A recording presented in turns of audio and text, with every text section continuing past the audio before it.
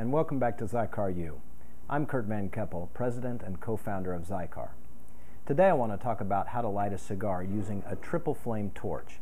Now, as with any torch, a triple flame is a very hot flame that can scorch your wrapper. So you want to be very careful not to get the flame underneath the cigar burning up your wrapper.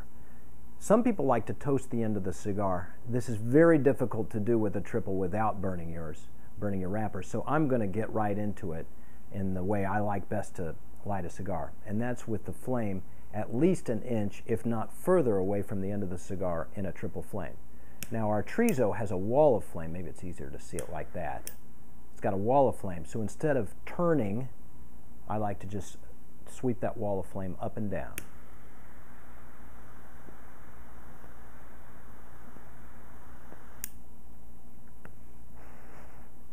I blow on the end to make sure the embers are lit. Right there, I'm correcting a bit.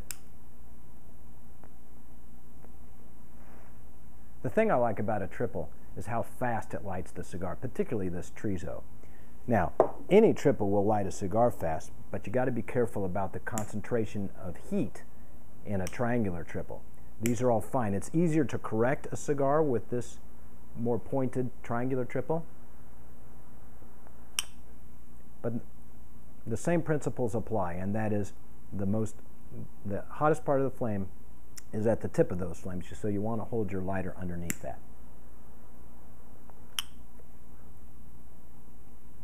Well-lit cigar. Enjoy.